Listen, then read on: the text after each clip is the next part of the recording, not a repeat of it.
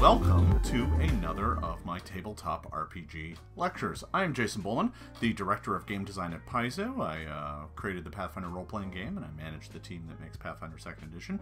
Been doing this for a while, and today I'd like to talk about something that's near and dear to my heart, which is making cool magic items. I think of all of the things that you can have fun with in a fantasy role-playing game, magic items are really kind of they live in a special niche all to their own. They are a thing that can be much talked about and much remembered about really any session. Magic items can make or break a campaign. You know, a good magic item can be a highlight of the story, can be something that's talked about for years, whereas a bad broken magic item can send your whole campaign off the rails and into the deep end. So before we get into the specific parts, I want to talk a little bit about the function that magic items fulfill in the game. Their first and primary function in the game space, and this is kind of why they're so unique, is that magic items break the rules, right? The player characters are built and structured around this kind of neat, tidy framework. In whatever game you're playing, the player characters are built kind of by strict rules that dictate what they can and can't do. But magic items are the way that you just throw those rules out the window and are like, hey, you want to fly? Cool, here's this nifty cloak, and now you can fly. You know, they are something that allows a character to really expand their skill set in ways that the rules otherwise don't let them do. And in that, they're pretty unique, right? I mean, we don't, generally speaking, put in other ways that you can just randomly break the rules, and we certainly don't put them in the hands of players. We usually reserve those for GM boons and benefits and special abilities. Magic items are kind of how we put that all in a tidy little box and deliver it to you. The other thing about magic items is, in a game system that features leveling as one of its primary reward components. Yeah, you get XP, and XP is nice, but XP isn't immediate. It has no instant gratification, not like a magic item. Magic item is, the moment you get it, you've got more power right now. You can start using that the very next session, the very next encounter. Magic items offer a kind of an instant hit, that instant dopamine hit that your character just became more powerful right now. It's kind of an intermediate way to kind of power up your character. And I think good magic items also have an air of mystery about them. I think it's real easy for a magic item to just be, here it is, it's a cool sword, it starts on fire, and it's +2. You know, that's great, nothing wrong with that. But the really captivating magic items are the ones that you kind of don't know everything about. The GM gives it to you with kind of a, you know, a wry look on his face, like, here you go, here's an interesting item, and you're excited to use it, and it's powerful, but it almost seems too good to be true. Probably because it is, and that's kind of some of the fun and excitement of magic items. But when it's all said and done, how do you keep magic items exciting and new? How do you prevent them from just becoming this rote kind of ordinary component? I think in a lot of campaigns, that's what they end up being. It's like, oh, we finally got the +1 cloak. Oh, we finally got the +2 shield. You know, so much of that becomes kind of formulaic. I think when you look back at like Pathfinder 1st Edition, that was like the biggest point of that was the items that just gave you stat boosts, right? You know, it's like, oh, you +2 strength belt. No, it's +4 strength belt. Now it's +6 strength belt. That was such a formulaic part. There's nothing interesting or exciting about it. It's just a naked power boost. That isn't really that exciting. Not in the way that magic items can be. So, you know, when everybody has the books, when all the lists in those books are known by every player at the table, how do you prevent magic items from becoming rote? I'm going to tell you. So, we're going to start this out with part 1, and part 1 is just identifying the types of magic items. And I don't mean rods or swords or, you know, staves or potions or scrolls. That's not the type I mean. What I'm more talking about is how the magic items relate to the core of the game, how they relate to the engine. And I'm really talking about Pathfinder here, but to be honest, this applies to D&D just as well. It applies to most fantasy games with magic items in them. And I think that magic items come in 3 categories. The first, and the most basic by far, are just bonus items. These items just give a bonus to a number, usually. They make a character better at a thing that they're already good at. That's where they usually get used. The other end of that spectrum is when the items are used to cover up for a thing that the character is intentionally bad at. Think of, oh, it's a cloak that gives you a bonus on fort saves. Well, you can give that to the fighter, but the fighter already has really good fort saves, so you might want to give it to the wizard to cover up for the weakness of their fort saves. Something like that. Those are bonus items. And really, these items, their entire point is just to fiddle with the numbers. Most games have the assumption that you get some of these items as part of their core assumptions, right? Pathfinder 1st Edition and 2nd Edition both have certain built-in assumptions that the player characters have access to various bonus items as they go up in level.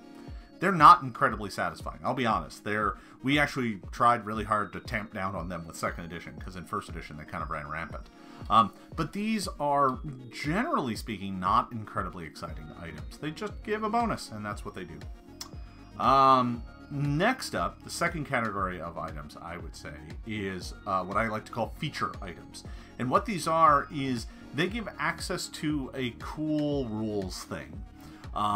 They are something that is usually identified with something that another character can already do, right? So the cloak that of the bat that lets you fly for a bit, or the boots that allow you to do the same thing, right? These items allow you to gain access to abilities that other characters can get via their choices. So you might have a sword that, while wielding it, you fight very well with that sword. That would be a feature item because, well, the fighter can already fight well with swords, and maybe this weapon is of no use to him. But you give it to the the cleric, and all of a sudden it's that cleric is a much more competent fighter. But this applies to other things as well. They also give additional uses or additional functionality to what a class already can do. Scrolls are a feature item. What do? They just give you 1 extra casting of a spell. You already have to know how to cast that spell. This just makes you do more of the thing your class already does. The game has a lot of these, and they do serve a valuable purpose because they're coded, right? When one of these items drops on the table, everybody kind of already knows who it's going to go to. As a GM, that makes it really valuable because it allows you to kind of target some items for characters that maybe didn't quite get the share of the treasure that you were hoping they were going to get earlier on in play. I'll talk more about that later when I talk about giving out items and how to balance that out. But these items are really good at spreading the love around and making sure that all the magic items don't get consolidated in one set of hands. The last set, and I to be honest, I find this to be some of the most interesting magic items, are the function items. And these items are not really either of the previous 2. These they do one strange thing, usually related to their form or tied to like lore or story. These items are just interesting. They're not mechanically powerful usually. They have something interesting that they can do. So like a mug that fills with ale when on command, a bag that holds a lot, and one might even call it a bag of holding, a ring that rams things. All of these are examples of items that just do something cool or evocative, but they're not really anything that fits into either of the 2 above categories. These can be very, very interesting items, but it's also really easy for these items to get entirely sidelined, viewed as marginal at best, and they end up, in the back of the bag and sold off at the nearest town to raise money to buy some of the other items. So those are the 3 types that I tend to look at when I think about magic items. There are obviously you know, hybrids and things like that, things that have bits of each category in it. We'll talk a little bit more about that later, but before we move on, let's recap. Magic item types, focusing on their role in the game. You have bonus items. These usually give a boost to a core attribute. These are numerical in nature. You have feature items. These give access to a special ability. Usually something one of the PCs can do, either giving it to a character that isn't proficient in those things or giving additional use to a character that is. And finally, you have function items. They just do something neat. They're tied to form or a point of lore. So let's move on to the second part. Building the items. So you kind of know what the types are, and when you start building an item, it's real tempting to start with like, oh, what level is it? How much does it cost? How does it build? I think it's real easy to get lost in the kind of, frankly, less important parts of the item, which can cloud your vision of, you know, making the item as cool as it possibly can be. So the real challenge here when designing new items is you have to compete with the character's desire to have bonus and feature items that play exactly to their strengths. Those things have an outsized value in the player's psyche, and as a result, like, you can have a cool sword that does interesting things, but it's not necessarily going to win out against, you know, the +3 sword.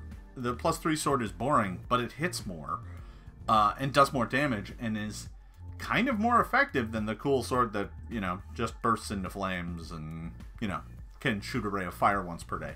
That's interesting, but you're always competing against kind of the game's benchmarks. So, and those usually are bonus and feature items. Bonus items in particular. So there's lots of ways you can start this process. You can start by thinking about the shape of the object. What is it? Is it a spoon? Is it a sword? Is it a shield? Is it a bag? Is it boots? Is it belt? What is it? What is the item? You could start by coming up with a cool ability you'd like to add to the game. That's certainly a way, and then you fill in what the item is after that. You can even start with just a cool name. Oh, it's the Skull of Ergon Daskar. What's it do? I don't know, but it sounds cool, and now I have a weird skull, and, you know, maybe it has necromancy powers, maybe it doesn't, maybe it has the ability to see or can float and you can send it around. I don't know, but you can start with just the name or just the description or an ability, and you can just backfill around those things. All of those are valid, but I think it's most useful to start with thinking about what it is you're trying to make. Think about it from that type perspective. Am I trying to make a new bonus item? Am I trying to make a feature item? Am I trying to make an item with a cool function? That last one I think is the most important and the most fertile for our discussion here today.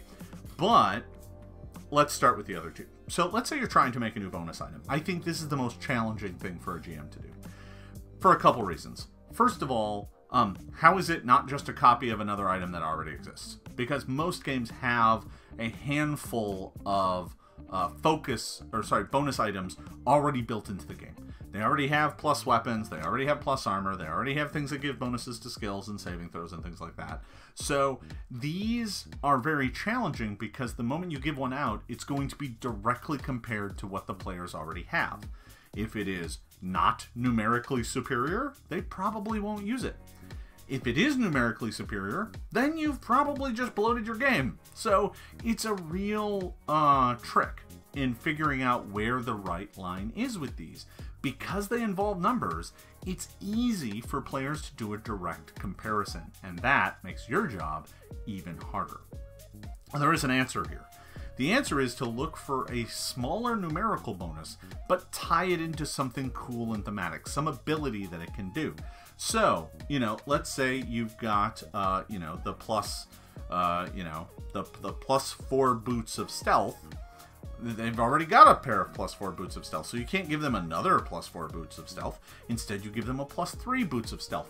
That, in addition, once per day, they can, turn you invisible, or they can allow you to re-roll a stealth check.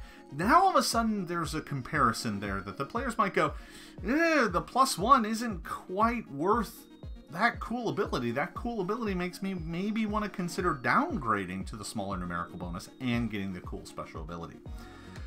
There's lots of different ways you can take that, right? You can have a belt that, it gives you a bonus to your strength, but it's not as big. But in addition, once per day, you can increase your carrying capacity to 10 times the normal amount for a minute. So you can lift up a rock and move it out of the way, right? You can all do all sorts of interesting stuff. And maybe that becomes something that the players are willing to consider. That's how you make bonus items work. I think those are the biggest challenge, though. Of all three of the categories, I think bonus items are the ones that are the hardest to design, because usually the games beat you to it. The game has already made a bunch of these, and they are already taking up, space in the game. So designing new ones is a big challenge. Next up, let's talk about making new feature items. The challenge with feature items, first of all, many classes, especially if it's like, oh, it's a loot that allows you to use Bardic Performance a couple extra times per day, or enhances it, or something like that. A lot of these items, once again, they're already in the game. That doesn't mean there isn't room to do something cool and new. Oh, this is a holy symbol that allows you to cast an extra cantrip if you worship the right deity. That's cool. That's interesting. There are ways you can add new things like that. If they're not tied specifically to a character, so if they're not like a scroll where you already have to be able to cast the spell to use the scroll, if there's something more generic, like, oh, this is this cool holy symbol that allows you to smite like a paladin once per day, that's cool, but I think the real challenge here is you have to be careful in what you give out so as to not make other characters entirely obsolete. Let's say you put on a flute that's like, cool, this lets you do Bardic Performance, even if you're not a bard. And the bard in the party's like, hey, that's my shtick. Can you please not do that? Because if it doesn't end up on the bard, or the bard doesn't end up using it, then all of a sudden the bard has become less of a character because you've given away some of their core features to someone else. I think there are some things that are far less central to a character that it's fine to give out, right? The ability to fly, the ability to throw a fireball. Some of these things are something that the game already does. It's already a built-in assumption. There are generally limits into what it can do, and in some cases, it's there to help facilitate the broader narrative structure. And you can always look for things like that. Now, there is an easier answer as well, and that's to put some limits on the power of the item, right? Let's say you really do want that flute that allows you to do Bardic Performance, and it is really important, but you don't want to obsolete the bard. I mean, maybe. But let's say you do want to find a way to put that in the game. The easiest way to make that a balanced item, or something that makes sense, is that it's limited. Maybe it can only be used once per day for just one short performance, and that's it. Or another way you can do it is place the item at a lower power level than the equivalent that a character currently has. So, if it does Bardic Performance, and let's say you can do it all the time, but it's much less powerful than the current level of Bardic Performance, and it's a higher level item, that means by the time the players get it, or by the time they find it in the game, the characters have already grown past it. And what it does is then it gives you a taste of what they can do without stealing the spotlight, right? Which is the one thing you don't want magic items to do. You don't want the magic items to become more important than the characters themselves.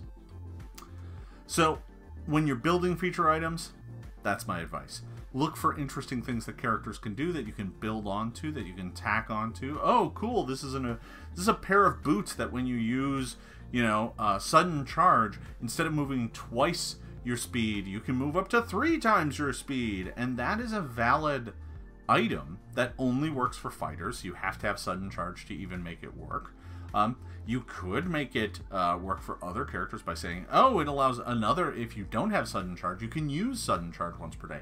That's also an interesting magic item. Right there. That works. That makes sense. That's a good feature item. It doesn't obsolete the fighter because the person next to him isn't doing it all day. And if the fighter does have it, it makes what they can already do a little better. All right, let's move on to talking about function items. These are by far the most, this is by far the most fertile ground as a GM you will find. This is the area where you really do have a broad depth that you can build into. So, you know, this is also the area where it's hardest to give guidelines, because really it can be anything. You can think of literally any common object and turn it into a magic item that either does what it's supposed to do better or does it without guidance, without anyone having to work it, right? Like, you know, the mug of ale, the magic enchanted mug that fills up with ale every day isn't a powerful item. It's not going to break the game, but it is something that the dwarf fighter in the group's going to want because it allows him to have his mug of ale even in the middle of a dungeon. You know, the question you have to ask yourself here when building a function item is, why was it made? What purpose does it serve? And how might the characters subvert that purpose to their own ends? When brainstorming up ideas for this lecture, I was talking about a butter churner that churns itself. That's it. You pour milk in and it makes butter. That's what it does. And it is that powerful? No, that's nothing. The characters are going to look at that like, why would I want that? And it's like, well, you wouldn't, but the person who you know, has a lot of cows and has a lot of butter to churn, well, they'd like that item. It makes their job a lot easier. And that's where a lot of function items can come from, is this place of like, how would people actually take magic and use it to make their lives easier? Those are going to be some of the most interesting magic items you put in the game. They won't necessarily break your game. They won't twist the world in a way that it doesn't make sense. But they will kind of add a verisimilitude to the world. It gives it the right kind of texture. So you know, and your players will surprise you with these. That's why they're so much fun. So take the magic butter churner. It doesn't sound like that's a very useful item, but if you had that item in a dungeon and you needed to create a noisy distraction in one part of this room so that the monsters were lured to it, maybe the sound of churning butter would get the monsters to go investigate. I don't know, but it is a way that you'll be surprised how the players will use these items in shocking and fascinating ways. And that's what makes them so much fun. I like, whenever I build these things, I like to think of it from the angle of how would common folk who had enough money pay an enchanter to make their lives easier. That's one entire category of items. The other category of items, though, is how would adventurers who have money make magic items to make their lives easier, or to make their lives simpler, right? Having a silver hand that you can attach to a door handle and then stand back and speak the command word and it magically opens up the door to trigger any traps, that's a really useful item. Might be too useful, in fact. So you do have to think about these things directly from the angle of how will the players use them to break the game, because they're going to try and find ways to do so. The story I like to tell is of the immovable rod. The immovable rod is a pretty innocuous item. When you press the button, it stays in place no matter where it is. You can tell that the initial design intent of this item was, well, you could hang it up over a pit, tie a rope to it, and use it to swing across to the other side. Really handy, really useful. You can break the game really bad with that magic item. It is really easy to mess up storylines and plot points with that item. Oh, this boat is trying to get away, and I'm on it. Well, I'm just going to activate this magic item, and now this thing's going to tear through the boat and rip it open.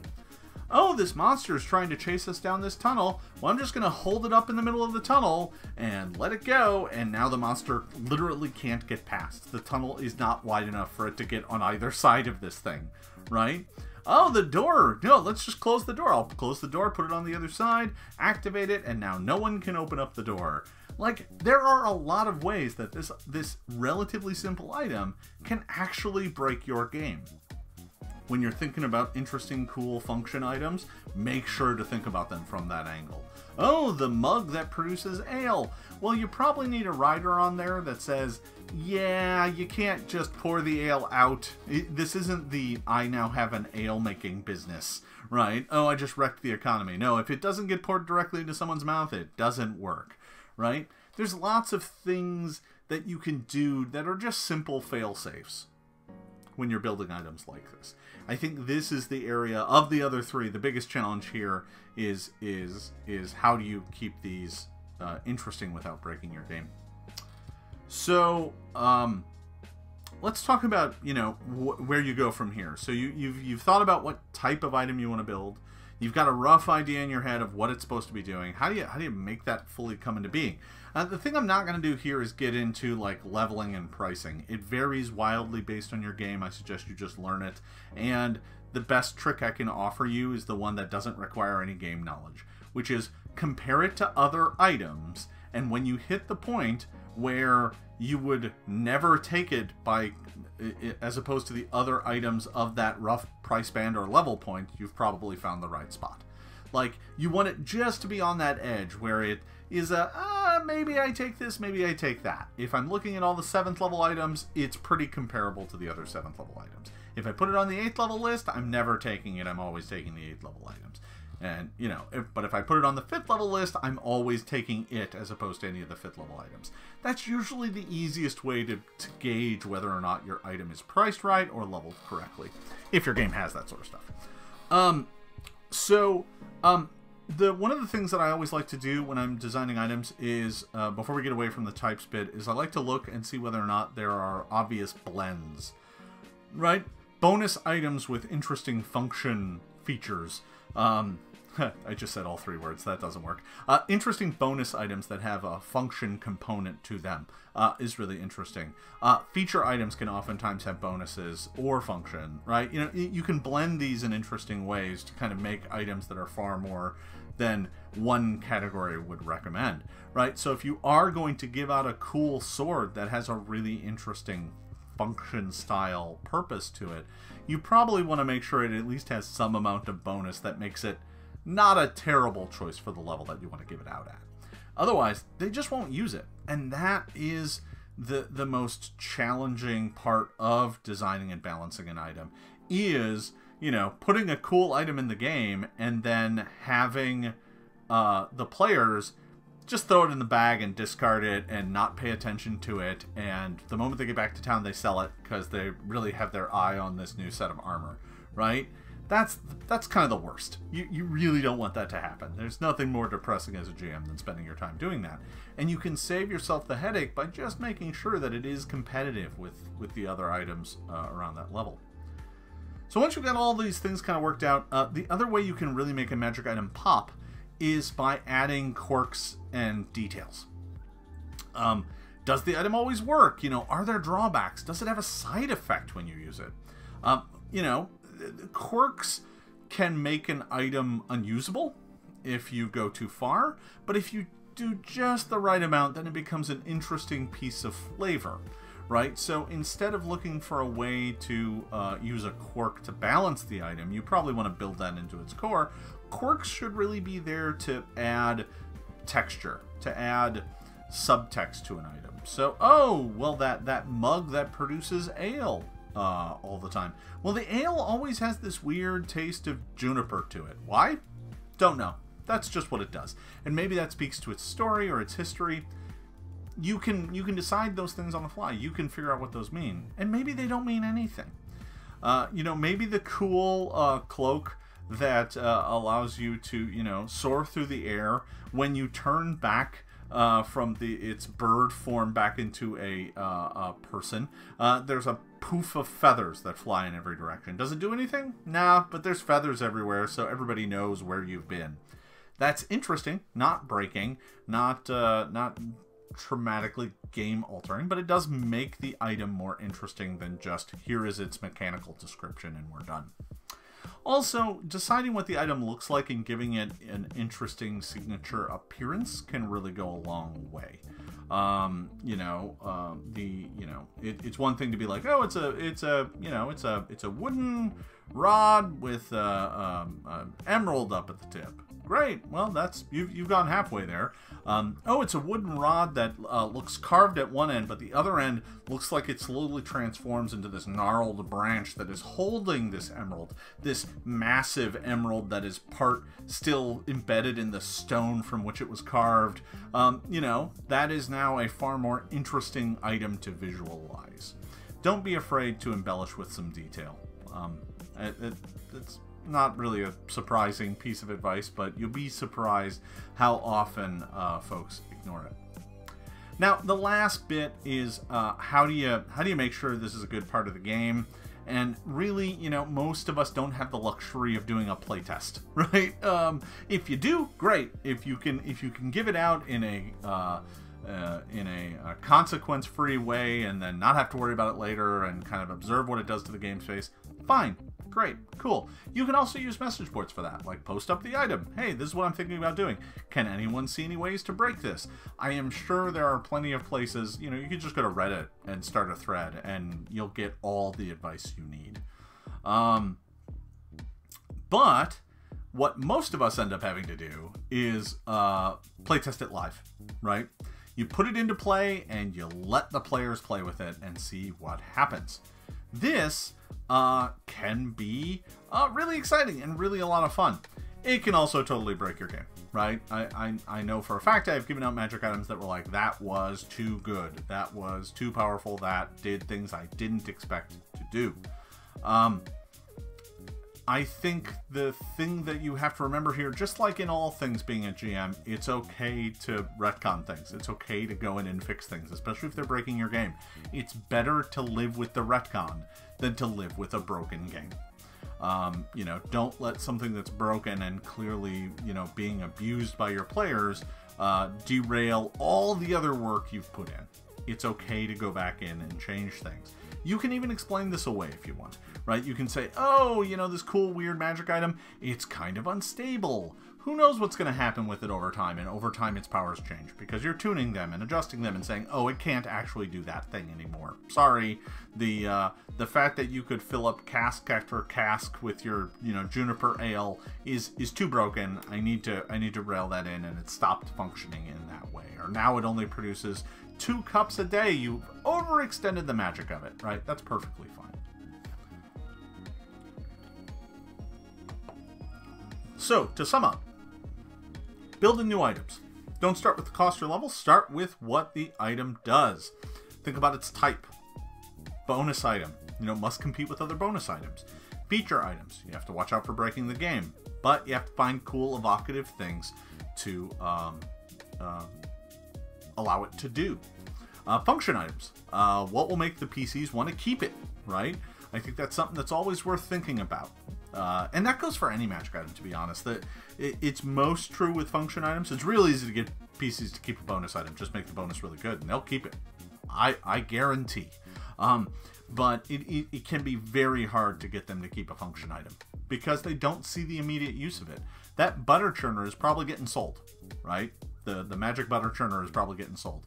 But if they keep it and they find a use for it, I guarantee you they are never selling that item. They are going to keep it till the end of their days, and they are going to find 85 ways to use it. Yeah, you can also just make it so they can't get rid of it. It's cursed. You get to keep it forever now. I think that's a trick you get to pull once as a GM. Make sure to think about blending the types of items. It's a bonus item that has some cool function to it. It's a feature item that has fun function to it. There's lots of ways that you can mix that up and blend it around. Add quirks. Maybe the item works every day of the year except one. Why is that? You don't know. but you might be able to find out. Maybe there's a story there. Add interesting details. Describe how it's made, what it looks like. Give it an evocative, texture or smell, or whenever it's used, the air fills with some odd scent. That sort of stuff is fantastic for storytelling purposes. And then, either play test it or adjust it in play, right? There's nothing wrong with that. Take a look at the player character sheets. See what other things they have and think about how this item might relate to those other things. That, in and of itself, might tell you all that you need to know before adding it to your game as to whether or not you're going to have any particular problems. So, let's get to the last part here. And that's giving out the magic. Giving magic. I think this is I'm going to be a little light on this because I think mostly it depends very heavily based on the game that you are playing.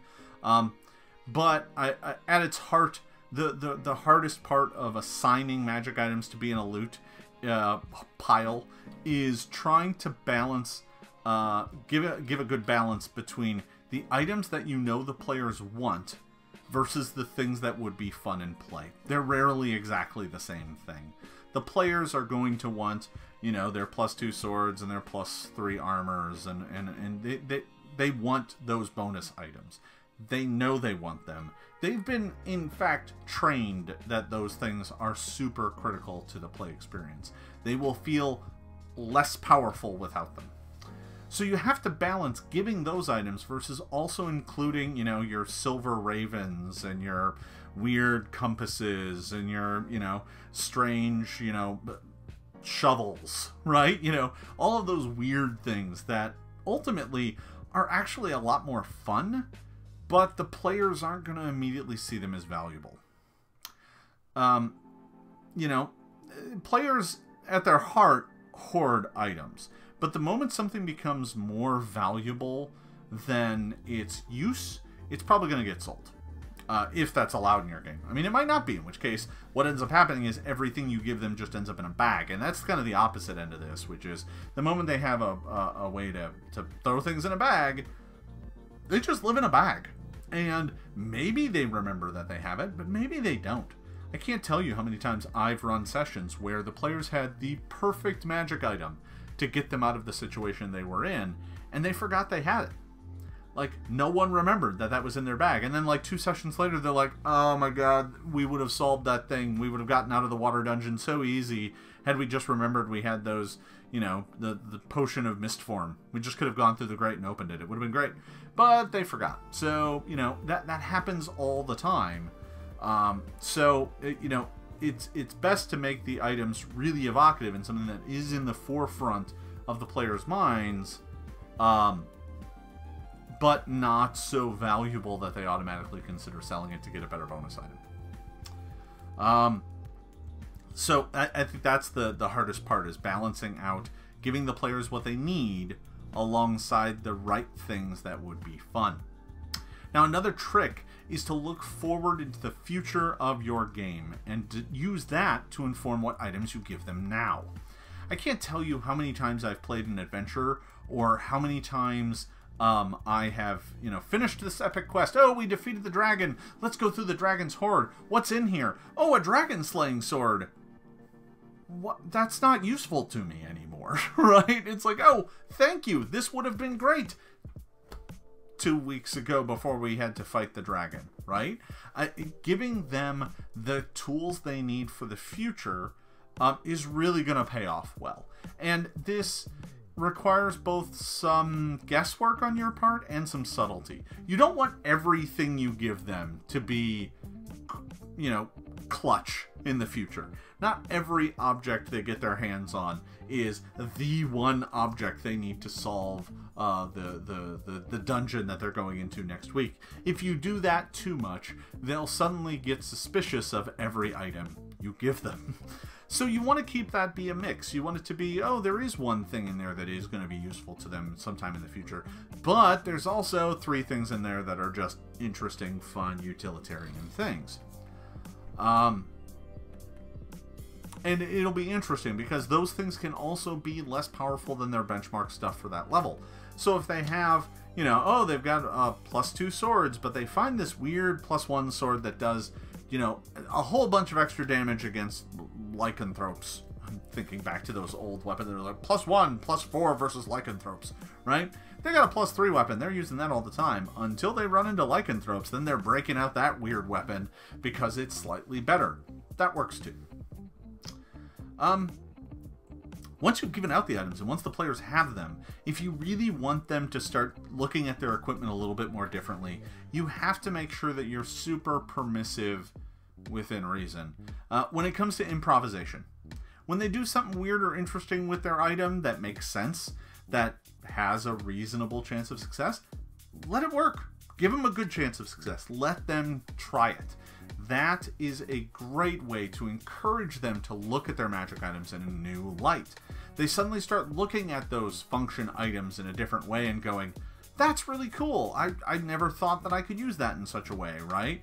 You know, the, oh, this is the you know, the pipe that whenever you smoke it, it can be used to, you know, create messages in the smoke that hang in the air for an hour. Well, they could use that to leave messages for each other, right? You know, there's interesting things that they could do with that. That someone's chasing them and they're using that pipe to taunt the people who are behind them because they will chase up and see the message. That's fun. You should encourage that sort of stuff. Using their items in new and interesting ways is half the fun of having the items. But finally, you have to monitor how these items are being used. And like, as much as I want to say, let them do crazy cool stuff, you also have to make sure it's not breaking your game and they don't turn it into a crutch that they use to solve all their problems. If, you know, that immovable rod is wrecking a bunch of your games, you're going to want to look for a way to remove that from play, or change it, or get around it. Because eventually it gets stale, and it becomes a crutch as opposed to doing, you know, the hard work of being an adventurer. If they have a lamp that summons a genie that can fight for them, you know, and they just start using that over and over and over again, and they don't bother fighting themselves, they just let the genie go fight things, well, you're probably going to want to find a way to limit that so that the players actually get back in on the fun. So don't be afraid to adjust your plans as you go and change how things work. You know, come up with good rationale for it when you can. But there is a point where as GM you just have to kind of go, all right, everybody, fun's over. This has been broken and I have to change how this works. Otherwise the game just starts losing its cohesion. So, you know, magic items are kind of a double-edged sword like that, but, you know, with a bit of patience and a bit of forethought, you can make it work. You know, I was just thinking the other day that I've kind of given the players a weird magic item in my Band of Bravos game, the game I'm running on the Paizo Twitch stream, and they have a skull that has a ghost in it, and they haven't really thought about it all that much yet, but they haven't really tried to break the game with the ghost yet. Now, I've already got some limits in my head about what the ghost can and can't do, but at its heart, it's basically a magic item that has a ghost in it that can talk to them. And it's snarky, and it doesn't like working with them, and he's not exactly the friendliest of sorts, but he is a ghost, and that is going to, at some point in time in the future, afford them some pretty unique things. They haven't really figured it out yet, but they will. And I'm looking forward to it. So, to sum up, part 3 here, giving out magic items, the biggest challenge is balancing need versus fun. Figuring out what the players need, making sure they get enough of that, so that the fun things don't immediately get sold off to buy the things they need. You know, looking forward into your campaign to see what they might need in the future, and giving that to them before they need it. The dragon slaying sword shouldn't be in the first room of the dragon's lair. The dragon wouldn't keep it there. But if you put it in the tomb of the ancient warrior king that they explored 2 months ago, suddenly it all makes sense and it works. Encourage them to improvise. You know, let them use their items in fun and novel ways. But keep an eye on the overall impact. Keep an eye on how those things are going to deform and deflect your game. Don't be afraid to change things up. So, I think that about wraps up my primary bit of lecture here. I think what we're going to do is we're going to open it up to some Q&A. So we'll go ahead and bring that back. We got everybody here in chat talking about snarky genies and my poor band of Bravos players. They don't think a lot yet. They'll get there. They'll get there. I have faith in them. They'll figure it out. Maybe one of these days. So if anybody in chat has questions about magic items and designing them or the pitfalls around them, I'd be happy to answer them. We got about 10-ish minutes left here. So the question is about relics and items that grow with you that have been in a variety of games. The GMG introduces relics to Pathfinder 2nd Edition. This is something we've toyed around with a lot. I love the idea of relics. As a matter of fact, I tried to build them into the core of Pathfinder 2. I love the idea of an item that you get that grows with you in power as you grow. I think the big challenge with these is if you design them right, they can be a perfect companion to the player character's growth and their chart of growth. But you have to be careful so that it doesn't seem like it's just, here's the MacGuffin that gives you every cool ability you ever wanted. It feels a little too planned if you're not careful with it. So it should do weird and interesting things, but within a very tightly focused theme. And that's kind of fun. As far as how you balance that with the game's economy, basically I just assume that that becomes a thing that takes out of the wealth of the party throughout its lifespan because it's being paid for that way. Just so that we're not dumping extra treasure on the party. I also think the biggest challenge with doing those sorts of items is, what if you only give out one of them and no one else gets one? It doesn't feel very fair to the rest of the players. They should all be getting fun and interesting things if you're going to do that sort of stuff. Lightning Lancer asks about using runes on magic items. How do you balance those? I'm assuming you mean the route of like, oh, rune, this is a rune you put on the item and now the item does something extra. For Pathfinder, that's how we do that in 2nd edition. Runes are how you add powers to magic items, and you can take runes off and add add new runes to items. I think for those, the easiest way to keep those exciting and interesting is just to look what else is out there and find niches that aren't being occupied. As far as balancing them, once again, it comes back to the best advice I can ever give anybody to balance anything within an existing game system is to look at the other equivalent things and find the right sweet spot where it's not better than everything else at its level and it's not worse than everything else at its level. Sounds simple, but it's actually a very complicated little guessing game as you scale it up going, is it better than these things? Maybe. Oh, no. Now it's definitely not good enough. Right? I've gone too far. P-Fred, relics and intelligent items, are they something I like to use? Yes, I actually like intelligent items quite a bit. And this ties back into the lecture I gave last week about NPCs and that how you should always be looking for a way to put NPCs in your adventures, even if it doesn't make sense for the story for there to be an NPC to interact with. Intelligent magic items are oftentimes an easy way to get around that. It is, intelligent items are a way for you to inject role-playing into a magic item. The magic item has cool powers and abilities. You should still build it with those in mind, but there's now a consciousness associated with it. And that consciousness can turn up the item, or powers, can turn them down, can do all sorts of interesting things that then you as a GM have an interesting lever to play with.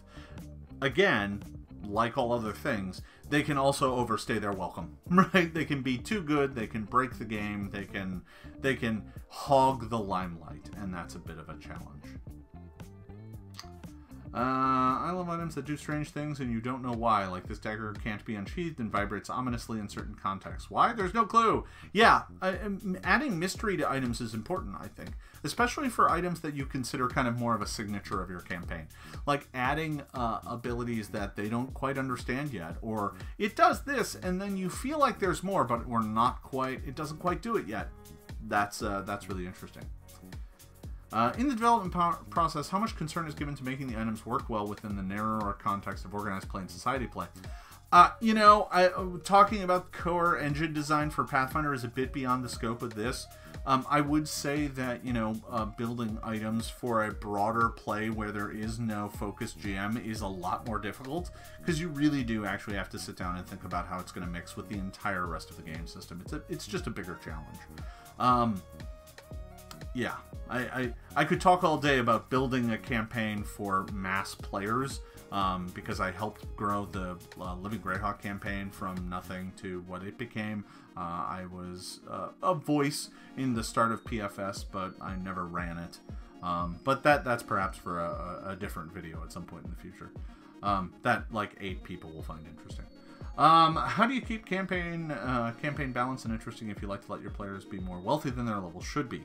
I tend to either get encounters that they walk through, or money cannot make up the power difference. Yeah, I think you can always run into the challenge of, I've given away too much.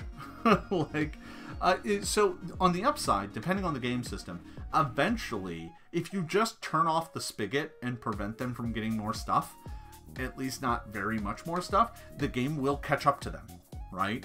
So there is one way, which is the natural way that the players won't necessarily feel bad about, is just let the game catch up to them. Don't give them anything cool for a little bit. However, if that's not an option, if you've really gone way too far and it's going to take like 5 levels for the game to catch up, yeah, you're probably going to want to start looking at other ways to mitigate their wealth and power. There's lots of ways you can do this.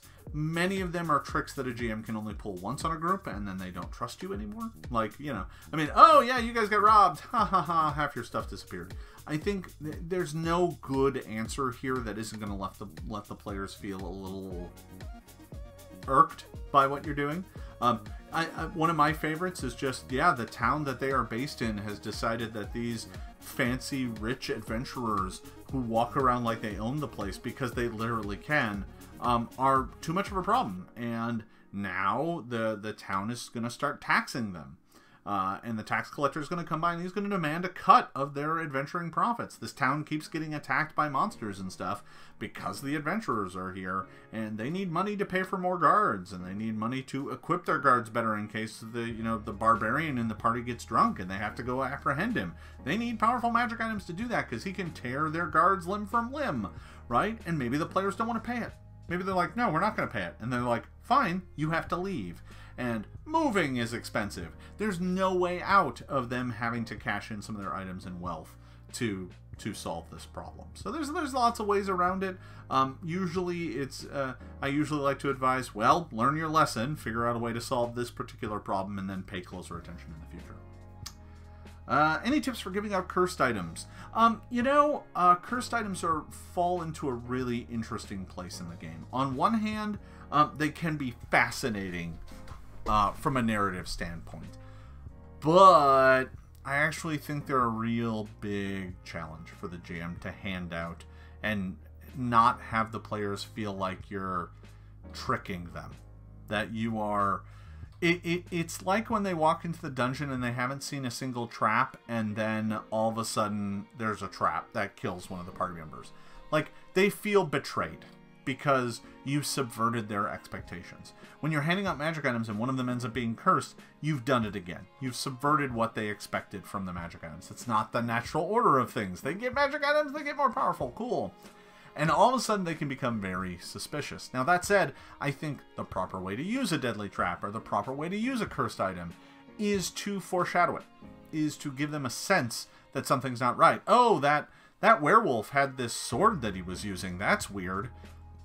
Well, the sword confers lycanthropy. And, when you claimed it, now you knew. It was a werewolf using a sword. He shouldn't have been using a sword. He should have been using his claws.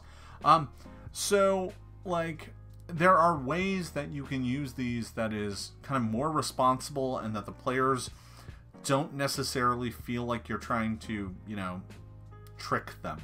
I think the moment the players feel like you're trying to trick them, that's when you've got a problem. But as far as designing cursed items, I think designing them is about finding a way to hamper the PCs in a way that doesn't entirely make them ineffective at the things that they're supposed to be doing in the party. A fun cursed item is one that gives them cool role-playing opportunities and hinders them in very specific ways. Oh, yeah, sorry, whenever you're in combat, you have to sing.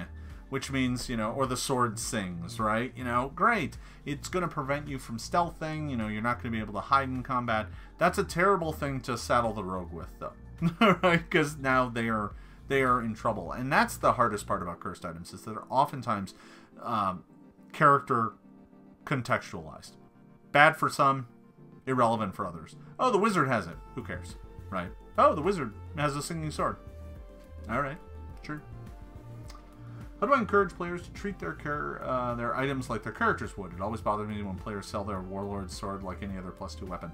I think some of that is just inherent in the system. Oh, this is my father's sword. Well, I got a better sword, so I sold it. You know, whatever. We solved that by just being like, yeah, there's runes. You just transfer the rune to your father's sword. You keep using your father's sword. That's what you want.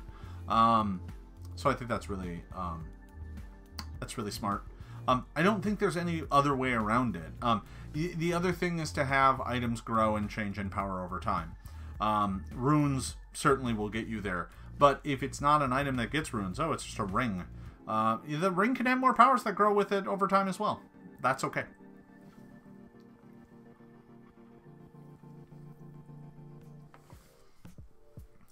Dragon Spirits is asking, how important, if at all, in the process do you feel that amazing pictures, images, and attentions to detail like cultural influences on items is to making them more impactful? I think if your world supports that, then that's great. That's really smart. Like having, oh, this is clearly a dwarven item because of its look.